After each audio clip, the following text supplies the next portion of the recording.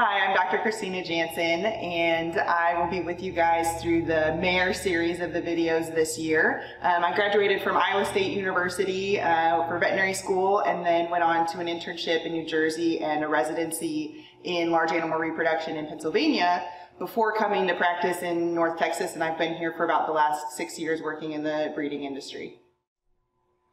So in today's video, we're going to introduce some of the reproductive hormones that your veterinarian would commonly use during the breeding season.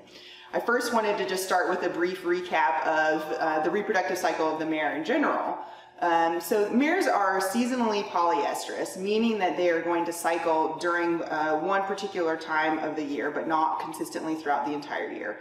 So for the mare, that's going to be during the warmer time of the year, longer day lengths, typically April or mid-spring through late summer or early fall. Now during that time where she is cycling, she is going to have a normal heat every 3 weeks or 21 days or so, and that will happen repeatedly, so there's going to be multiple opportunities for breeding during that time frame. It has become pretty common within the equine breeding industry to try and use artificial lights to mimic those longer days during the spring and summer so that they can advance the breeding times to earlier in the year.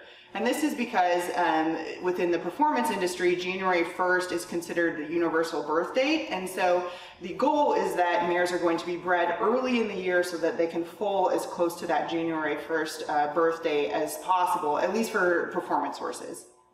So within that 21-day cycle that a mare is going to have, it's broken down into basically two segments. So you have her heat cycle or estrus, and then you have ovulation, and then diestrus.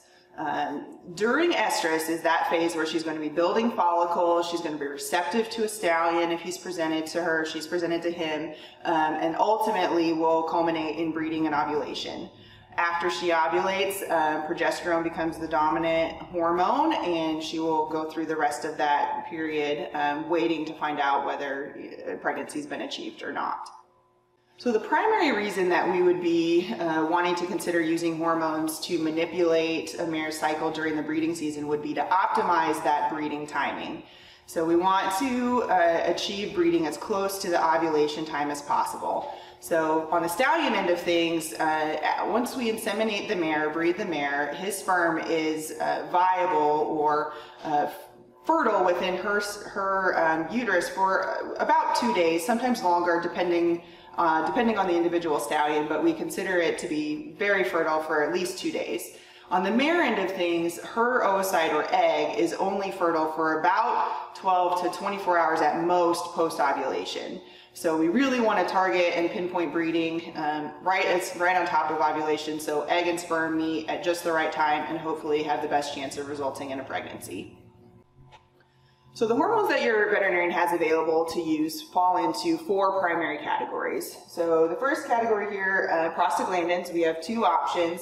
Glutamate and estrumate are both your prostaglandin options that we can use. The next category would be ovulation induction agents, and we've got, again, 2 options, HCG or Coriolan as the drug name, and then deslorelin is the second ovulation induction agent. And then third, we have progesterones, so Regimate or Trinogest, is an oral option or an injectable option of a compounded progesterone hormone. And then the last category is what we call ecbolic agents, which is a fancy word for a hormone that is going to cause contraction of the uterus, and oxytocin is the primary hormone used here, but we can also use prostaglandins for that effect too, depending on timing. And we won't touch on that a lot because that's not the primary use of prostaglandin. So we'll take each of these categories and talk about them individually. Firstly, prostaglandins.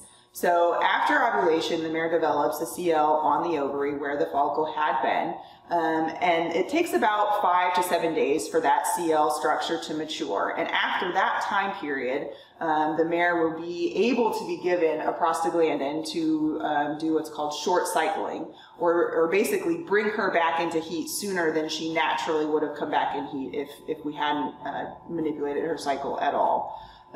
So the prostaglandins will act to lyse or destroy the CL that's present on the ovary, and again allow that mare to come back into heat, typically within 3 to 5 days after giving the injection of prostaglandin. Depends a little bit about what's going on with the other follicles that are on the ovary at the time that it's administered. So the next category being our ovulation induction agents. So 2 options, again, HCG or Coriolan here, or Deslorelin. So both of these are administered when we need to very specifically time ovulation. Both of them will result in an ovulation within at least 48 hours, but there's a little bit of difference on when they can be given. So Deslorelin can be given on a little bit smaller follicle. So about 30 millimeters in size would be the minimum follicle size.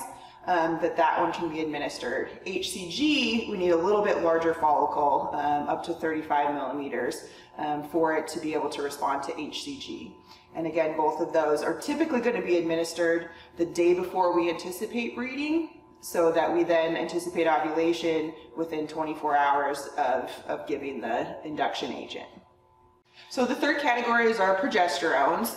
Progesterones are mainly going to be used when we're talking about maintenance of pregnancy. So once we've gotten our breeding timing correct, we've confirmed that the mare is pregnant, there occasionally are some mares that do not produce enough progesterone on their own to maintain pregnancy. And so that's where we look to supplement that, at least for the time period of about 60 to 90 days before the placenta can take over with progesterone production.